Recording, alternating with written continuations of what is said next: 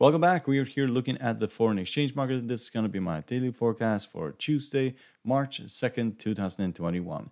If you'd like to support our channel, you're welcome to hit the subscribe button down in the corner, hit the like button and the bell button to see our newest videos, and you're welcome to join us over at Patreon, where you can get access to our full technical analysis, our signal service, and also our online trades and courses. The link is down below. You're very welcome to join. So I'll start by looking at the Great British Pound and the US dollar, and as you can see, we did rally in the beginning of the session, and then we gave basically all of those gains back, and now we're basically in red. So at the minus 0.35% at this point, and it is very likely that we are going to see this currency pair to go lower at this point. The reason for that is because all of these technical indicators are technically turning around. So the stochastic is still very bearish, MACD is bearish, the RSI is bearish, and so is the CCI. We're holding on to the 20 exponential right here, but we actually have crossed it and are trading underneath the 20 exponential. So we could go all the way down towards the 40 exponential at 1383 and then towards 50. So this will take some time before the stochastic, for example, turns around, and therefore we may not see a rally in this currency pair for the next few days. So yes, but the 20 exponential, 40 and 50 have been major support, so buying it at these levels here, that should offer a fair amount of support, and of course a stop loss underneath. So let's look at the US dollar and the Japanese yen. We have rallied up towards the top of this channel, and at this point it is likely that we are going to pull back towards the bottom of the channel and then continue higher.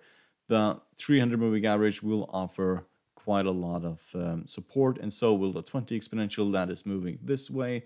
So at this point, if we go down from here, we'll probably run into resistance just above the 300 moving average. However, we are creating a new channel here for the US dollar, Japanese yen. We were basically trending downwards for a very, very long time, and now it looks like we are just creating lower highs, and we are trending in a positive direction for this currency pair. However, we're getting way overstretched. We're way outside here at the Bollinger Band. The RSI is overbought. However, other technical indicators, they are still very bullish. So yes, at this point, it's not a good idea to buy it here. Pullbacks are what you should be looking for this currency pair. So let's look at the Euro US dollar, and as you can see, this has also fallen, but the 250 moving average around 1198, that is going to offer quite a lot of support. We're at the bottom here at the Bollinger Band, so this could also be as far as this goes. Technical indicators, they are still very bearish, so until the stochastic basically turns around, MACD, RSI, CCI, there is just technically wait in order to buy into this. We are trending sideways. We have done that for quite a long time now. The bottom here is at the 150, top is roughly around 1217. So Aussie dollar, US dollar.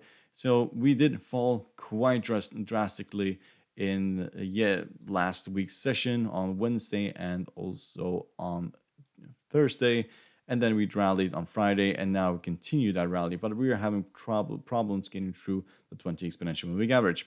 Technical indicators are still very bearish. MACD, stochastic, CCI, they're all bearish. We are running into the middle here at the Bollinger Band. If that breaks, then we can go to the highs, but I would not be surprised if we stayed around here for some time until basically the stochastic turns around here and also the MACD. Otherwise, we have the 100 moving average right underneath here, and I will be very surprised if we went all the way down to the 100 moving average.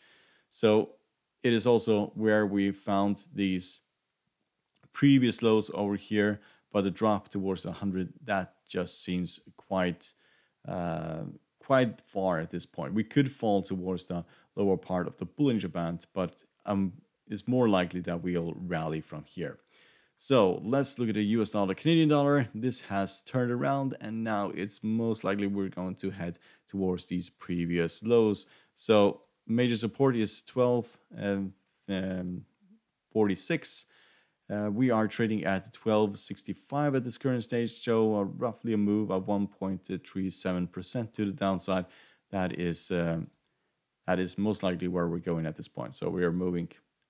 Technical indicators are turning around and becoming bearish. So momentum has basically stopped here, and we found major resistance here, and now we're heading back to the bottom.